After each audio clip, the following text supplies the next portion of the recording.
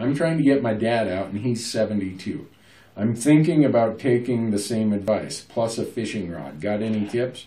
Maybe an antelope hunt would be best. Eric, you are dead on right there. You hit it on the head. So my Uncle Larry this year drew Wyoming elk. He's 72.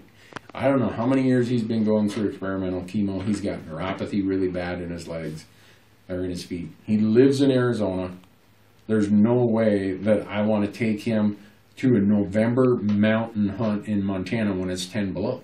He's not going to have any fun. He's tougher than, he's just tougher than whale blubber, that guy. But he's not going to have any fun. I want it to be fun. So we're going to do it in a way that is a motel hunt. That way, you know, you don't have to sleep in cold clothes and wake up in the morning and put on cold boots again. You don't have to eat as crappy a meals. So I'm going to do whatever it takes to make it fun for Larry. He's the same age as your dad. And if it's antelope, I can't think of anything that has a better combination of usually nice weather, not always, but usually, mild terrain, lots of animals, easy to acquire tags. Take him antelope hunting. Man, you guys will have a blast.